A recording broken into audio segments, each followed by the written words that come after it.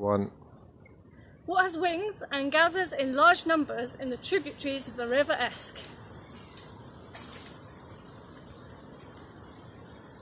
That's right, sanitary towels.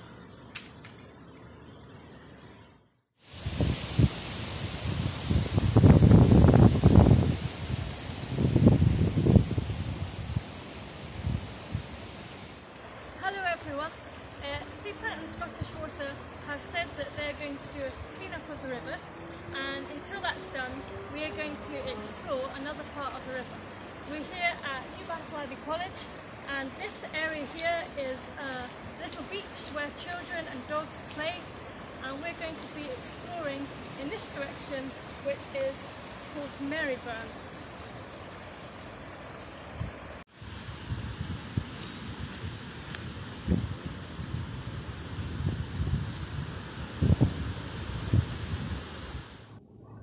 We've only been walking for a couple of minutes and already we have found this. But this is nothing compared to what's up further ahead. So we're just going to keep on moving.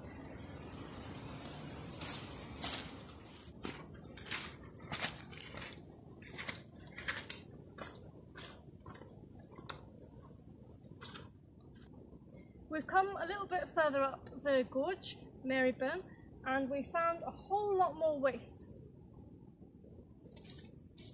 Some of it is fresher than others, and you can tell what it is. And other bits, like this, is really old and you can't easily, well, you can tell it's wet wipes, but there's some of it where moss is growing on it. This is not an isolated incident. This is an ongoing problem.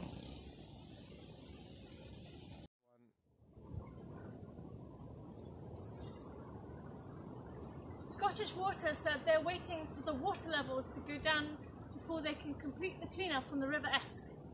Well, while you wait for that, there's a lot of stuff here which is above the waterline, and you can come and make a start on this.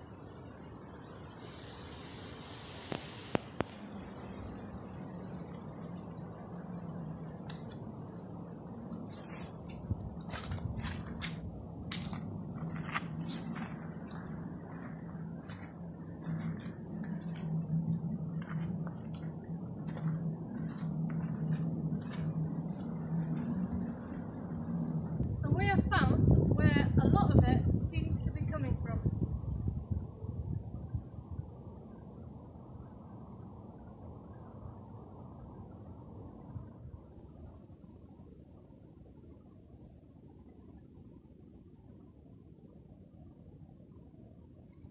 We're just a few minutes up from the riverside where children and dogs play.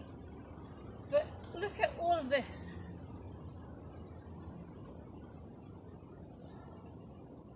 Scottish Water, can you not do better for our environment and for our communities? This has to stop. Please.